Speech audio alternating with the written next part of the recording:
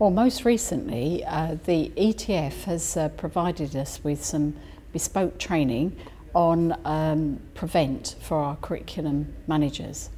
And we particularly needed some tailored training because we've done a lot of Prevent training and training on British values.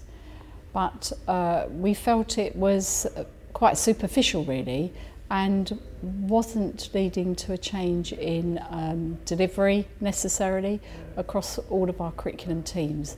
And we needed much more help and support and perhaps some challenge about how we could really unpack what British values really meant in terms of classroom delivery and to extend our tutor skills. So having an ETF programme designed for curriculum managers and a whole day just focused on that worked really well for us, because it enabled our staff to bring examples of schemes of work and session plans, and as part of the training was to review what they were doing and get really strong and good ideas of how they could change practice, how they could work with their tutors to improve the planning and therefore the delivery.